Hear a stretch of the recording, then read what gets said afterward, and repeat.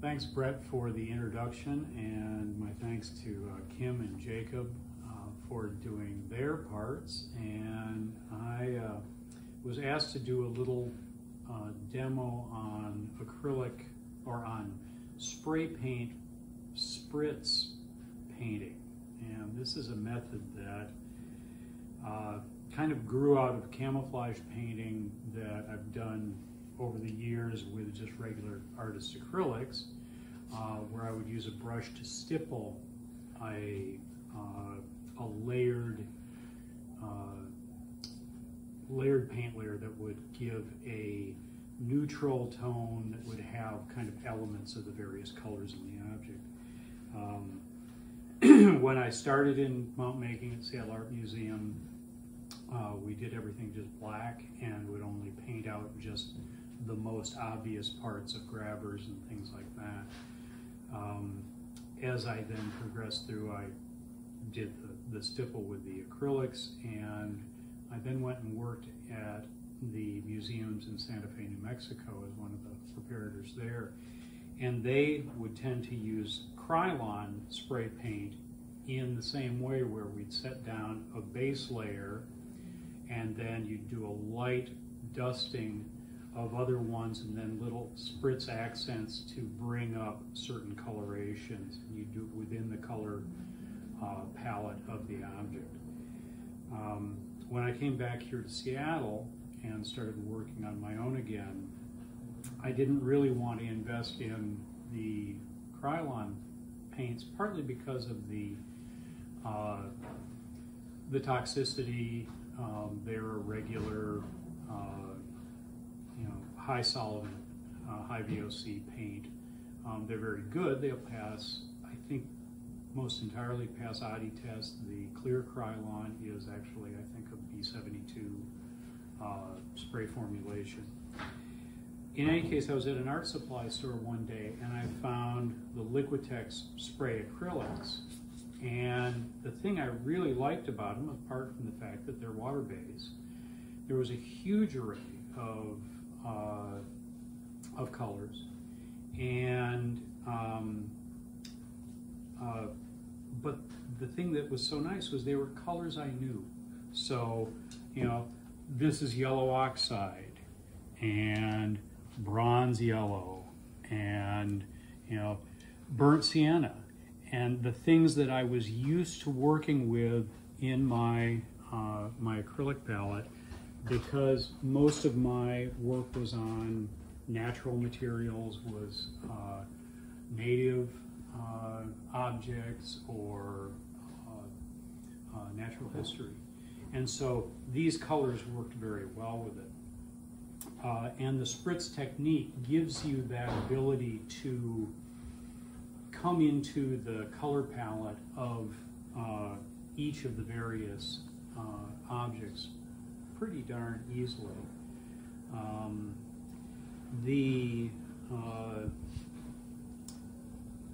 These dry fairly quickly.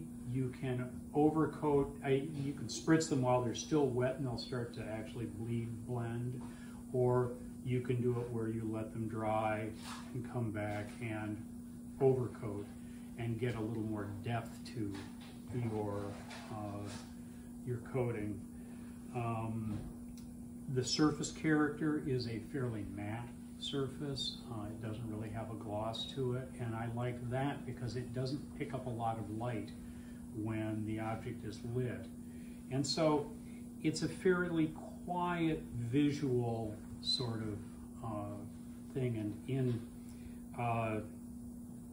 kind of the philosophy of painting out mounts, I fall on the side of I want people to understand that the mount is a mount and it's not a piece of the object. But from there, I want it to not draw your attention. I don't want you to have any reason to look at the mount. I want you to look at the object. And this sort of thing has done pretty well. Now, it's kind of interesting. We've just been testing things out today and realized that one of the drawbacks of these paints is that they seem to have a bit of a shelf life. And so with the pandemic and everything, these paints have been sitting on the shelves for a couple of years. and there's a number of them, colors that I'd really like to have today, that just are dead. They are not moving. Others, when we finally got them to flow, extruded almost like a caulking, and that was, you know, the paint that was in the pickup tube. But they cleared, and so we're going to try it with these, but be advised that if you're not using them, these paints may not last as well as something like Acrylon. The other thing about them that I found out very quickly was that the nozzles that they come with are really not very good. And so the first batch I got, I took back to the art supply company I got them with, intending to return them, and he said, it's the nozzles. Here, have an entire handful of these nozzles and you'll find that they're much better. And so he gave me this group of green nozzles that they're different colors green, and they have different spreads to their different patterns to their spray. And those have been really nice, and they've lasted well. As soon as you're done spraying with it, you want to invert it, clear it, and then pull it off and throw it in water. And that's the beautiful thing. It's all water-based for cleanup. This is a totally different sort of nozzle that I got from Stuart McDonald Manufacturing, who's the musical instrument supply company. And this is for their spray lacquers. And the yellow thing on there, that can turn this way. And so this gives a flat pattern that you can run at whatever angle you want. So we're trying that with the Liquitex. I'm a little concerned that it is a more viscous paint, and so it may not work as well, but so far it's worked okay. So we're going to come over here, and this is the other reason I like the Liquitex, is because I don't have a spray booth. So I've set up with my soldering table evacuation system, I've set up just a very small capture area to keep the overspray contained. And I'm going to turn on the fan, and since this is not a flammable paint, I don't worry about any spark or anything like that, whereas this is not necessarily an evacuation system I'd want to use with a paint like Krylon. So I've put a base coat onto these mounts, and it's good to use an actual primer, especially on a steel mount. And this is steel, this one is brass, so you can use it on either one. I can see that I didn't get any underneath on that in my top coating. But now we're going to go and we're going to paint each one. So I put on a base coat of a gray, and now I'm going to move into color, and I'm going to start with keeping fairly far back with my can and letting it be a very light mist coming across the mount. And so I'm still letting a little bit of the gray come through on that. And this one I'm going to do even cut.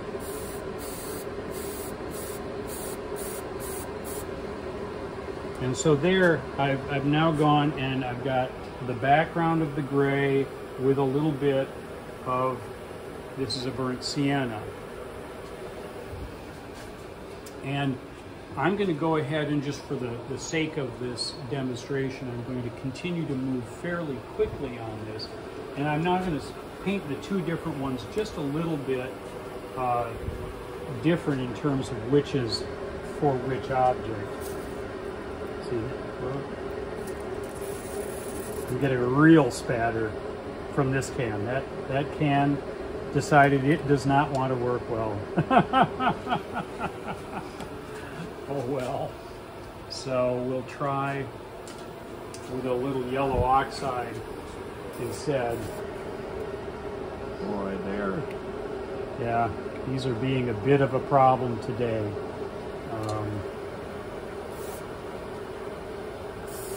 There we go.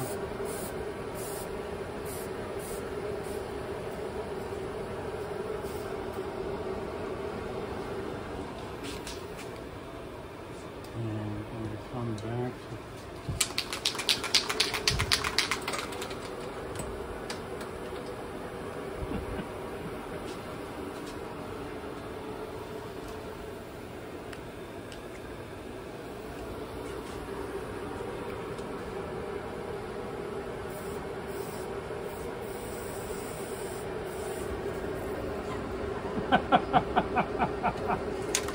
with new paint, this would be a much easier thing, but it is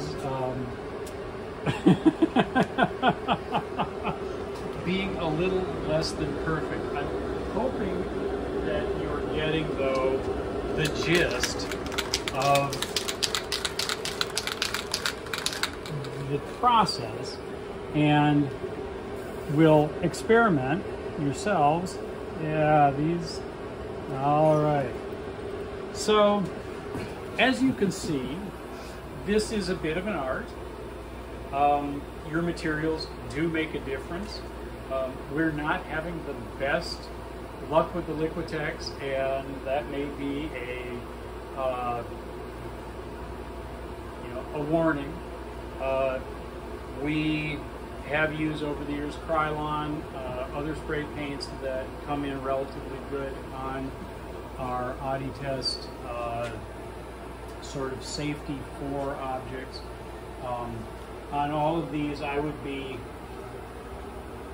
painting the one side and the other side would be my padding, and so I would either have masked that or would be, having it firmly enough painted to be able to put the padding on it. But you can see that even though I haven't been able to get it as dense as I would like to, the spatter painting technique gives you a depth of finish and color, and you can shade it in a lot of different ways, and in the end, yeah, that's not the way that was supposed to end up, but what I'm trying to do is emulate that sort of a finish in the end. So thanks for bearing with us on this, and we hope you enjoy the rest of the workshop.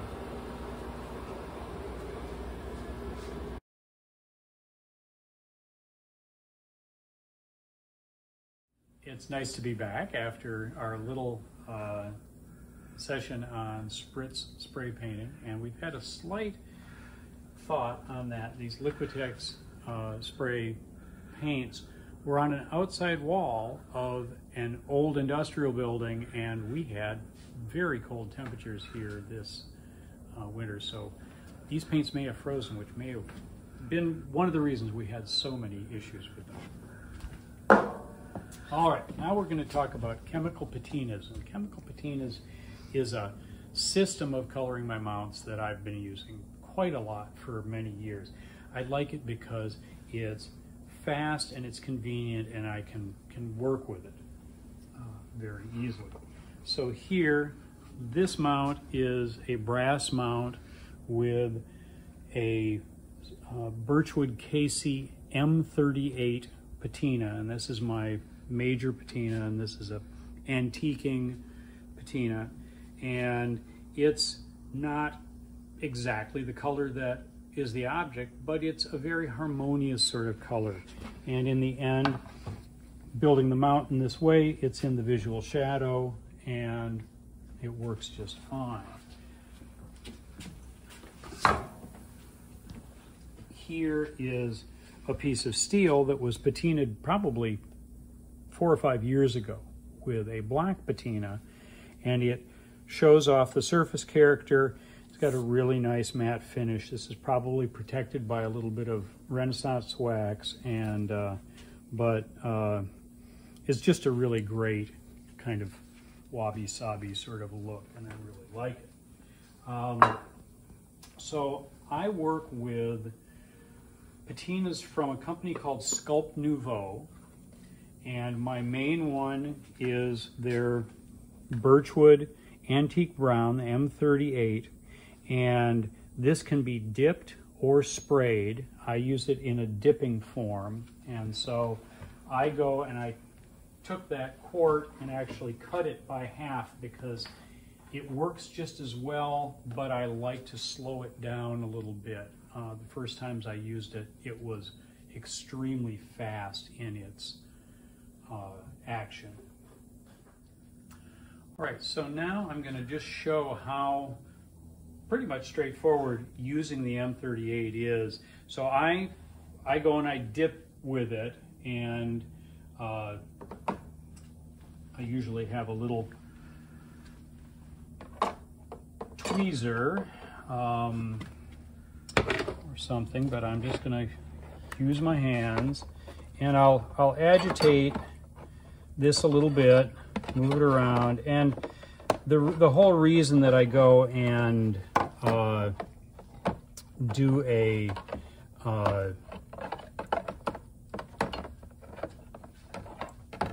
do the diluted solution is that it works a little more slowly, so I can see that they're starting to change color, and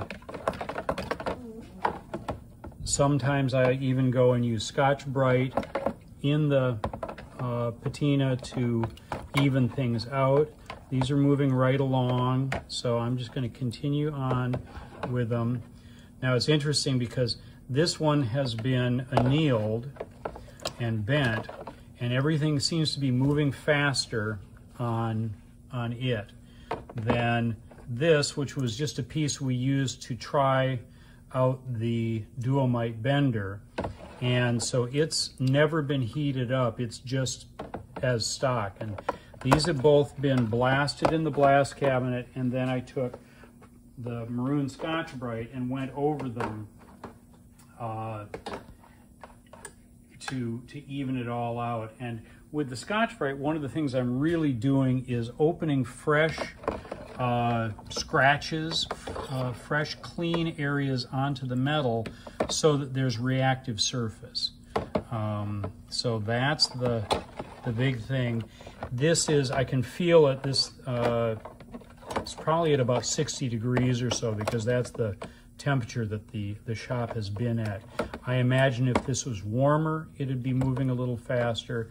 I also did find that this wasn't the as concentrated a batch of the patina as the previous one that I had purchased. So now I'm going to go and I'm going to just rinse that off. And there's a certain amount of modeling that happens with this, and I'm kind of wiping over all of it with my fingers.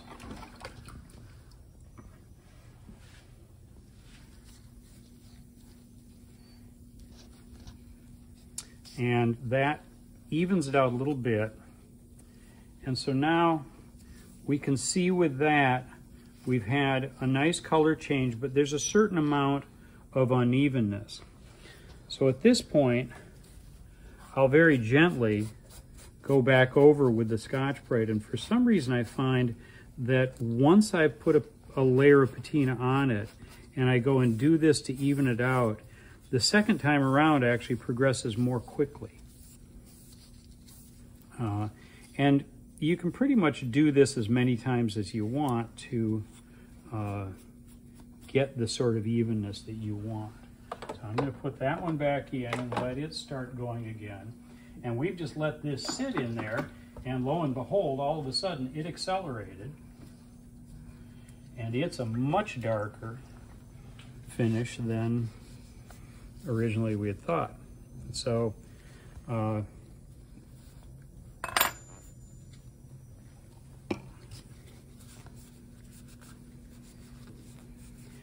once this has been rinsed, it pretty well stops. There's some people that like to use a baking soda bath to stop it, but I've talked with the people at Sculpt Nouveau, and they claim that by going and just rinsing it well with water, that neutralizes the patina. Now I'm really happy with how that came out. And I'm not going to go over that with Scotch-Brite or anything. That is just even. And so that's really nice. Now this, while we've been at it, has been sitting in there. And that's the thing, it's like all of a sudden these actually change quite a bit. What always amazes me on this is, since these are silver brazed, or this is, I would think that the silver would react differently, but you can see here at the joint, it's pretty darn close in its color. And again, within the color palette of a mount like this, that is kind of a gentle enough difference that I don't mind at all. So that has really come out very nicely. I like that a lot. So with these being washed off, these are neutralized, and I would probably then use Renaissance wax to coat that. But even uncoated, I've found that they don't really change over time, and I've never found a corrosive nature to it. So the one other I want to show is a patina for steel, and this is specifically a gel patina. And so this is, you paint it on, and because of this gel consistency, it really holds on very nicely. And so this, again, this piece has been both sandblasted and then gone over with the Scotch-Brite. And I do find that, you know, a little bit of agitation often really helps. And you can see that blackening very quickly. This one's moving really quite fast. And that's one of the things I like about patina, is that it's immersive and you can go and get your color happening very, very quickly. And so start to finish on getting the color on that piece of steel was under a minute. And this you are going to want to coat with something like a Renaissance wax. They say that it won't rust for a period of about a day, but you could start to get a little bit of rust happening. And so they recommend putting a clear coat or Renaissance wax on steel. But I mean, that's a pretty darn nice finish. So these are finishes that I've used a lot. We do have to be careful because they are definitely, they have a toxicity. These are selenium acids in general, but they're proprietary. I find the M38 in the dip has very little volatility, so there's no fumes. I'm not feeling it and I'm not smelling it. The PC9, the gel, I also feel is incredibly stable and safe. Some of these others, the Black Magic, I've used this once and it has got warnings all over it, and I thought I had plenty of ventilation and I just about choked. I will not be using that. The Black Universal patina I got, and I don't think I ever used it, but it is, I believe, the Universal patina where they say there's no acids and stuff. These are more surface finishes. So check with Sculpt Nouveau. They have all sorts of different ones. Jax, J-A-X, is another brand of patinas. They have a really nice pewter color for brass that I used to have. I don't have it right now, but it made a really nice gray silver. And so it can be a very useful setup, and it can give a very nice look, especially again with natural history specimens. It's really good. The Alaska State Museum used this sort of patina throughout, and they did a lot of work trying to figure out timing and concentration to get specific colors, and in the end found it still is an art. So get some of this. They don't cost all that much, and play with them and get to know them. I look forward to talking with you in the breakout rooms later, and we can answer questions. And now we'll move along with the rest of the workshop. Thank you so much.